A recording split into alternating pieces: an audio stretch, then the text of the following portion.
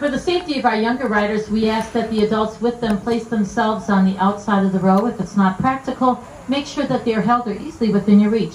Also, we ask that you do not stand up and move around whatsoever while the train is in motion, keeping your head, hands, and feet inside the cars at all times. Eating and drinking is not permitted, but water from enclosed water bottles just fine. We're heading over to the Smiths Creek Station to sit down and enjoy your ride. Thank you. All aboard!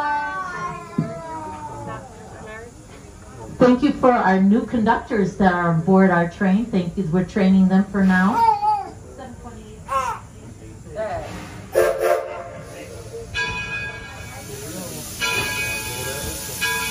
We'll say goodbye to Mike, our station master. He did a great job getting everybody on board, Mike. Appreciate it.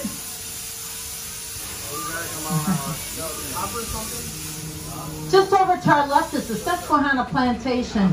Back in the day, it was 700 acres big, and tobacco was the cash crop. It was built in 1854 from St. Mary's County, Maryland, and the Carroll family were the people that owned the plantation. They also owned 65 slaves that worked the plantation. Go inside and listen to a presenter tell you about the hardships that the slaves endured while working for the Carroll family, who only benefited from all the hard work they did.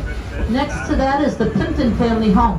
It's the oldest home that we have here at Greenfield Village, built in the 1650s from Sudbury, Massachusetts. Mr. and Mrs. Pimpton raised 7 children in that single room home. Imagine that. Step inside and see how they could have done it. The Ferris windmill was built in 1650. It's from Cape Cod, Massachusetts. It was a gift to Henry Ford. It happens to be the oldest standing windmill in the United States. The Daggett family bunkhouse comes from Andover, Connecticut, and it was built in 1754 before the American Revolutionary War. And then we have our presenter out there working with raised garden beds. He'll give you lots of tips about how to go about that.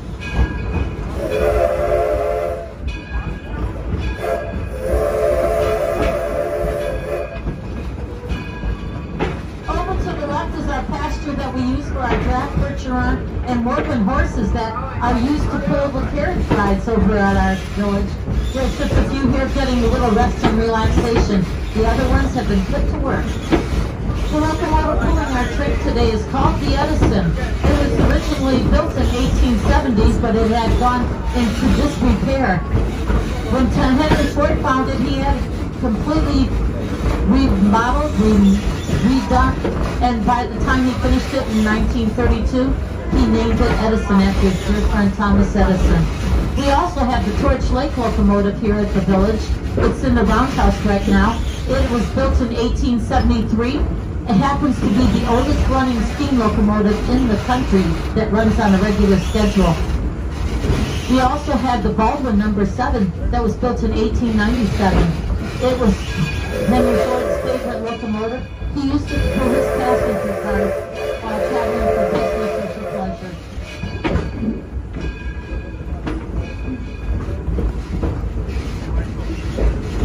We are now coming into our wildlife preserve. Kind of sit back and enjoy some of the sounds that a steam locomotive makes, and keep your eyes out for some wildlife. We've seen some deer, wild turkey earlier today, and maybe some rabbits and some raccoons might pop their heads out.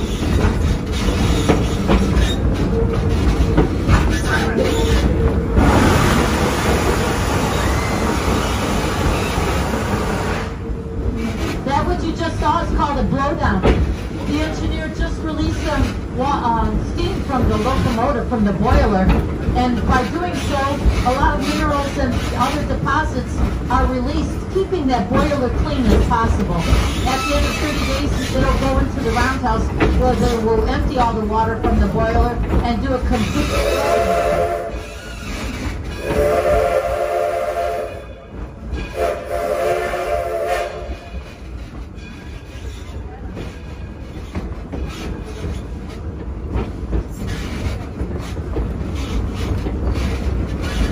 On Monday, we will be celebrating Memorial Day.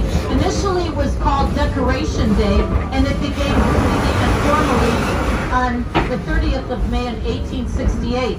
to honor those who lost their lives while fighting in the Civil War. And it was in 1971 when it became a federal holiday and celebrated every May at the last Monday of the month. The holiday commemorates the Americans, military personnel who gave their lives in not only the Civil War, but World War I, World War II, the Korean War, and the wars in Afghanistan and Iraq. Hopefully, during this weekend and our Memorial Day, you'll remember and honor the sacrifices the men and women have made for us to keep our country free. In front of us is the Walnut Grove area. Nothing says summer like baseball, and our baseball season here will begin on this very field June 18th. The Latidas and the Nationals, our home team, will be playing other Midwestern teams. They play according to the rule book of 1867, dressed in uniforms and using equipment from that same time period as well. First pitch is at 1:30. If you are coming, be sure to pack a blanket or some lawn chairs so you can come in and share in on the baseball game. We will have games here all the way to the third week of August. Hope you can join in and help us lead our teams to victory. In front of us is the Henry Ford Academy High School, built in 1997.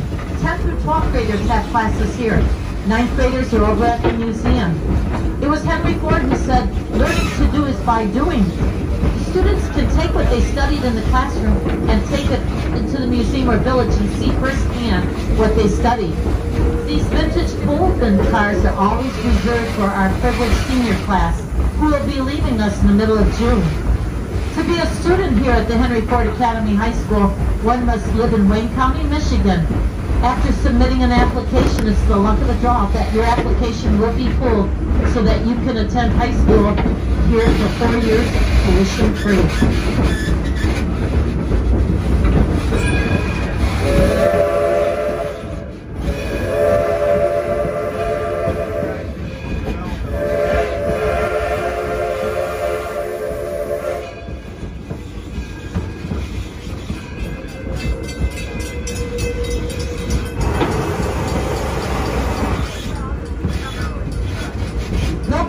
Animals are harmed by the blowdown.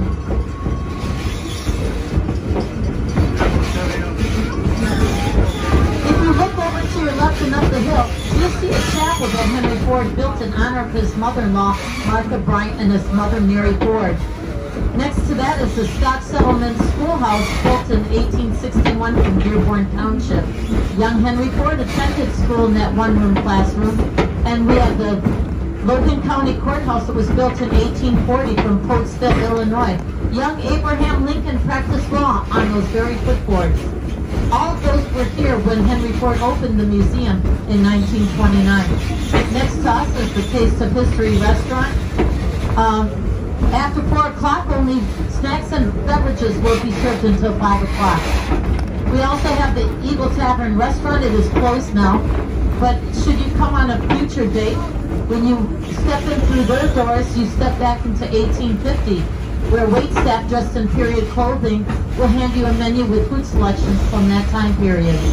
Their services are only from 11 till 3.